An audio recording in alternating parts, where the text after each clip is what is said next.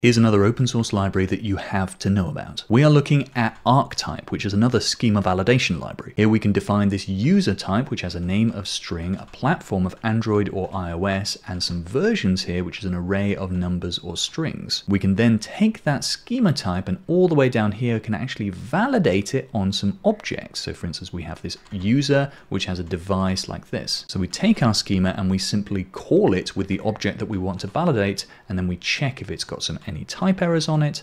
Otherwise, we now have our actual validated object. This is great if you need to check any data coming in on an API endpoint or any form data. The thing that Arktype does really differently to anyone else in this space is it has this crazy syntax for how you actually define your types. You can use TypeScript syntax inside these strings here. So you notice that we're inside a double quoted string, and then we say Android as a literal type, or iOS here as another literal type. For specifying optionality or key optionality, we basically say versions, and then we just add the little question mark into the name of the key here. Now, when you do this in Arktype, you get really nice syntax highlighting via their extension and autocomplete on all this stuff. And you might think this would run as slow as a potato in your IDE, because surely all of this string checking, all of this magic, right? That's a lot of work for TypeScript to do, so it's going to slow down your IDE, slow down your CI. Well, not quite. David, who wrote Arktype, is one of the leading experts in TypeScript performance. And so you get this really nice DX at really no cost. This, I think, is the closest that anyone has got to being able to take TypeScript types and just run them at runtime. And if you can bear moving away from Zod or Valabot or AJV or anything like that, then Arktype is a really solid option.